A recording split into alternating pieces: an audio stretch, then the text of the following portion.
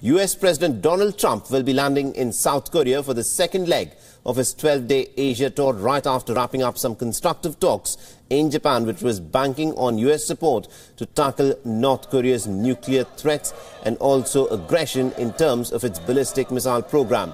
But South Korea will be a completely different ballgame altogether for Donald Trump because of the protests that have already broken out in anticipation of Donald Trump's visit. The demonstrators are demanding peace talks with North Korea and an end to South Korea's military exercises with the United States. And also just a day before Trump's visit, South Korea has imposed unilateral sanctions on 18 North Korean individuals, barring any financial transactions between those sanctioned and any South Koreans.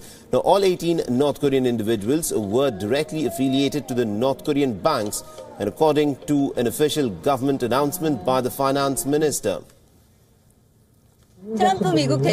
We urge US President Donald Trump to solve issues on the Korean Peninsula by halting the South Korean-US joint military drills and making North Korea stop further development of its nuclear and missile program through dialogue and negotiation, not sanctions or pressure.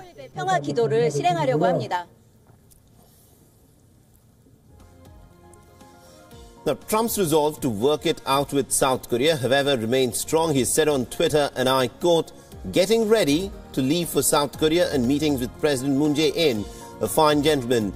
We'll figure it all out." This is what Donald Trump has tweeted just before he has left for South Korea. Meanwhile, China, which is Trump's next stop after South Korea on his marathon trip, has called for all sides to come together over the North Korean issue. 半岛的局势呢，已经是非常的复杂、敏感和脆弱了。